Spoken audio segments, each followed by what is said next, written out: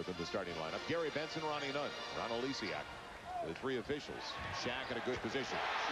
Too close to the basket. Game couldn't do anything in the first half. He was 1 of 10 against Toronto. In fact, only 11 of 34. Shaq close again. As I mentioned, missed 23 shots in the game against Toronto. Terry Ford to the distance. It was deflected by Shaq after he over-penetrated the game. The Lakers by a couple. Numbers. And Shaq's got it where he wants it.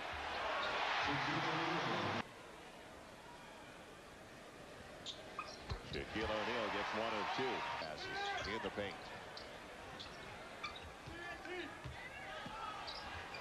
Shaq on a step back and against O'Neal.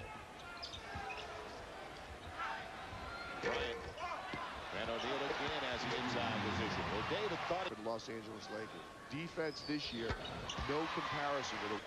Another turnover not converted, but good news is LA continues to turn it over. O'Neal in great position on the catch. 0 of 6 on their three-pointers, while the Spurs are 3 of 5. O'Neal again in close. Elongated possession, the extra out of bounds, then the bang, then a questionable. Just wanted a different matchup for this final minute and a half. Bad news for the Spurs after doing everything right for the first 19. Shaq in low. That's a hometown roll. Sometimes, and I didn't catch Pop saying it a lot in the first half. A lot of times it was easy to deny him the ball, but he's really had the ball, Shaquille O'Neal, in great position. Free throws. 5 of 10 at the stripe. Makes it.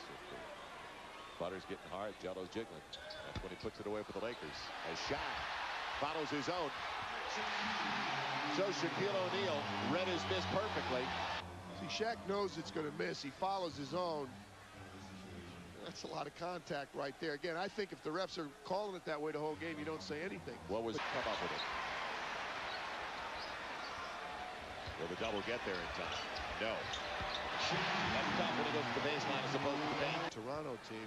The thing I like about that is all the home teams are winning tonight. That's can't continue to give them extra opportunity.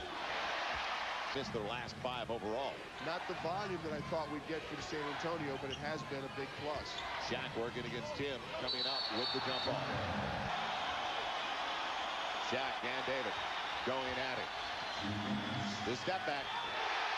1-point ball game. Defense, they're good defense being played. He just makes a tough shot. Where the Spurs hurt themselves was on the offensive end. They had an opportunity to really open it up. And for Tim Duncan to make a move on Shaq.